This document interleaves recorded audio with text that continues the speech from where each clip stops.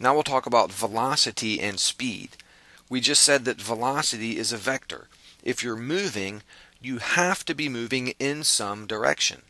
Now when we're dealing with one-dimensional motion, just motion along a line, forward or backward. So say for example we have a little car here that's driving along the road, and it can either go forward or backward.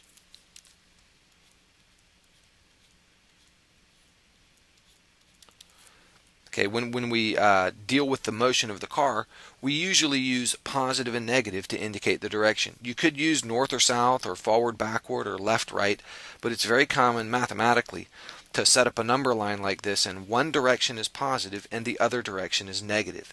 And the number line is good for that because the number line also naturally has a positive direction and a negative direction as well. So the point here is with one-dimensional motion, it's common to use the sign of the number, positive or negative, to indicate direction. Now when we're talking about velocity and speed, there's a difference in velocity and speed. In ordinary language, in typical conversation, the two words are used interchangeably. But in physics we have specific definitions. In science in general and math in particular, we try to be very exact. And so words are precisely defined, or as much as they can be. And speed and velocity do have slightly different definitions that you need to be aware of. Speed is simply how fast you're going, or how fast something is moving. That's an object's speed. An object's velocity tells us how fast it's going and in what direction. How fast and in what direction. And so you see the key thing here with velocity is this direction is added on.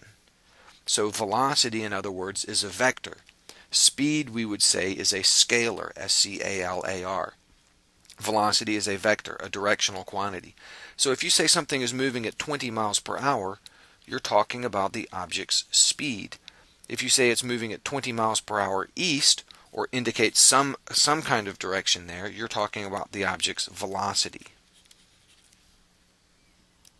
So that's our technical difference in speed and velocity. Velocity has direction. So imagine our car again, and suppose it's moving at 20 miles per hour. Well, if it's moving this way, which in the way we've set up this number line, this way is forward or to the right in our diagram, we would say its velocity is 20 miles per hour. And when we say 20 miles per hour, and we're talking about the velocity, and we put a positive number there, we recognize that the positive number indicates a direction this way, the positive direction on the number line. And even though we're not writing here, for example, east or to the right or forward, we still understand that velocity is a directional quantity. It's a vector, and we understand that the direction is implied by this being a positive number. We know that that means it's moving to the right. If it were moving to the left, or in reverse in this case, moving in the negative direction, we would say that the velocity is negative 20 miles per hour, and the negative number would indicate motion in the negative direction, that way. In both cases, the speed of the car would be 20 miles per hour. The speed is simply how fast it's moving regardless of the direction. The velocity would indicate how fast and also the direction.